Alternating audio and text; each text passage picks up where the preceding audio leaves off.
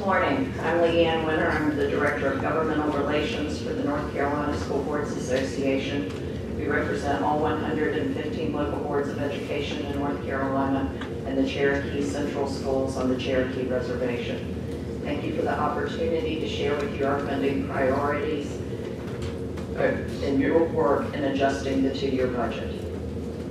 First, before I get into specific money items, we would ask that you preserve as much budget flexibility as you possibly can for our school budgets. We know that was rolled back some last year, and we need to preserve that because each of our 115 school districts is unique, and they need to be able to address the issues within their school districts. Our top funding priority is permanent salary enhancements for all of our employees. While inflation was essentially non-existent in 2015, there were inflationary increases the 5 prior years, and we are seeing higher levels of inflation already in 2016. It is important for school districts to be able to attract and retain good employees, from the bus driver who must transport our students safely each and every day and is one of the hardest areas to fill, to the superintendent who acts as the CEO of the system.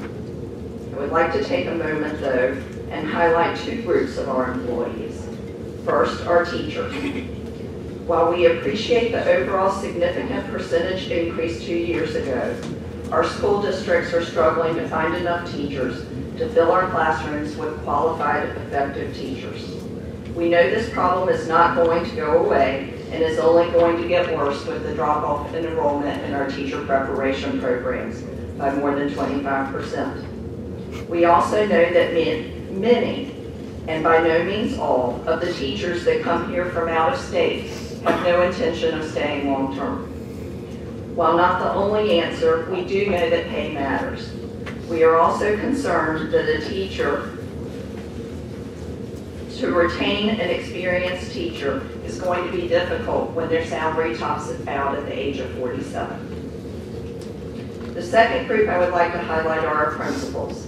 We know that it is critical for a school to have effective leadership.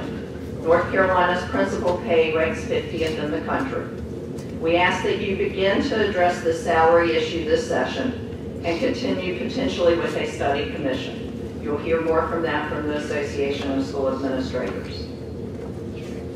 Before taxpayer dollars are diverted outside of the public schools, we would also request that you provide the basic necessary resources for our teachers to do their job each and every day. Across our state, many of our schools do not have the financial resources to provide those daily necessities to educate a student effectively, from textbooks, whether they be traditional or digital, to paper, to other technology and other supplies. Lastly, I would be remiss if I did not remind you that there is still a judgment against the state for keeping fines and forfeitures that should have gone to school technology. The judgment was in 2008 for $747 million. To date, we have only received $18 million on that judgment. We would ask that you begin paying down this judgment and come up with a long-term plan to provide our students with the technological resources the courts have said they are due. Thank you for your consideration of these points and the opportunity to share them with you.